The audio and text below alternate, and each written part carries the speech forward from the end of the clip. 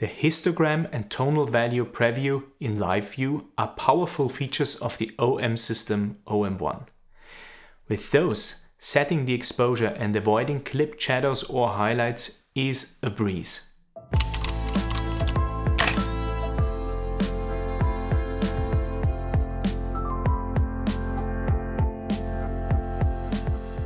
My name is Thomas Eisl. I'm a professional photographer from Vienna, Austria. In this in-depth guide, I will show how to configure live view to best match the image data of the OM system OM-1's 12-bit RAW files. And I will also illustrate some limitations of the exposure simulation we have to be aware of. Let's get started. In standard live view mode, the OM-1 provides a preview of basically three parameters. First, the selected picture mode or art filter. Second, the exposure setting, meaning the tonal values. And third, the white balance. Sounds good, but even if the camera is set to record RAW only, the OM-1 will not provide a preview of the 12-bit RAW file with all the image data, but a preview of the 8-bit JPEG. So in order to better approximate the image data recorded in the RAW file, we have to set up what I like to call a flat preview. And here is how to do that. Select picture mode muted and set contrast to -2. These settings ensure that the wider tonal range of the RAW file is better represented in live view. Still, the RAW file has more dynamic range than the muted preview, therefore giving us even some headroom to work with. The next setting we have to adjust is white balance, as it impacts what we see in live view. Ideally, we choose the correct value for the corresponding scene, meaning the white balance that we will choose in post-processing.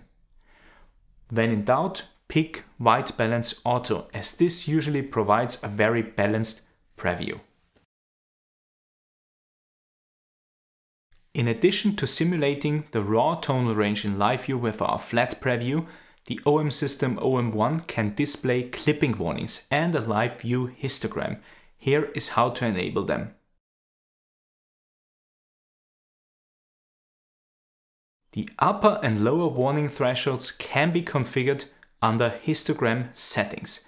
I recommend setting the shadow limit to 0 and the highlight limit to 255. So when in live view, the OM-1 will now display areas with tonal values of 0 in blue and areas with tonal values of 255 in orange, effectively providing a clipping warning. These values are of course based on the simulated 8-bit JPEG, not the 12-bit RAW file. When combined with the flat preview and clipping warning, the live view histogram can provide an additional layer of information to judge the exposure of a scene. Let's examine how to read the histogram. The histogram consists of tonal values distributed from left to right and color codes. The shadow values are on the left and blue indicates tonal values of 0. The highlight values are on the right, with orange indicating tonal values of 255. There are also some green areas and those show the current spot meter reading. So when spot metering is disabled and if you are, for example, in digital ESP metering mode, green will also show because green then refers to the center 2% of the image frame. So spot metering is kinda always on, at least in the histogram. Let's start with some recommendations. I personally like to configure one information display of my OM-1 to show both the histogram and the highlight and shadow warning. With this information, the exposure can be set reliably under most circumstances. I consider having one exposure-centric information display preferable over having these indicators in my regular shooting display. I find that a bit distracting, to be honest. Now let's talk about some limitations.